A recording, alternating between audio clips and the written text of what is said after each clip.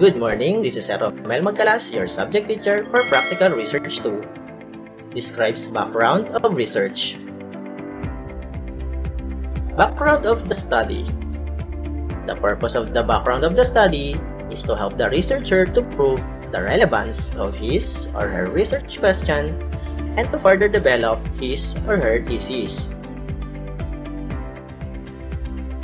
The background of the study includes a review of the area being researched, current information surrounding the issue, previous studies on the issue, relevant history of the issue, and last, effectively set forth the history and background information on the problem.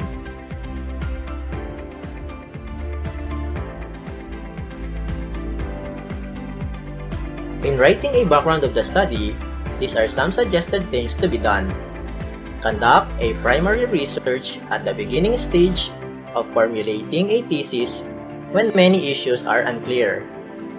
Read the information and develop a research questions of thesis statement that will guide your research. Write a thesis statement or research question.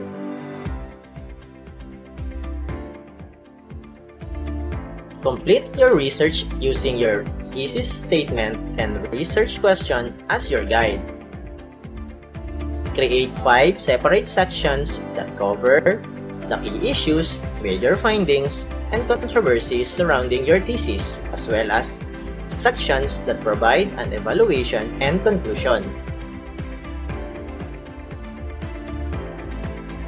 Conclude by identifying and further study what needs to be done in the area or provide possible solutions to the issue that haven't been considered before. Revise and edit your background of the study. Thank you for listening. This has been Sir O.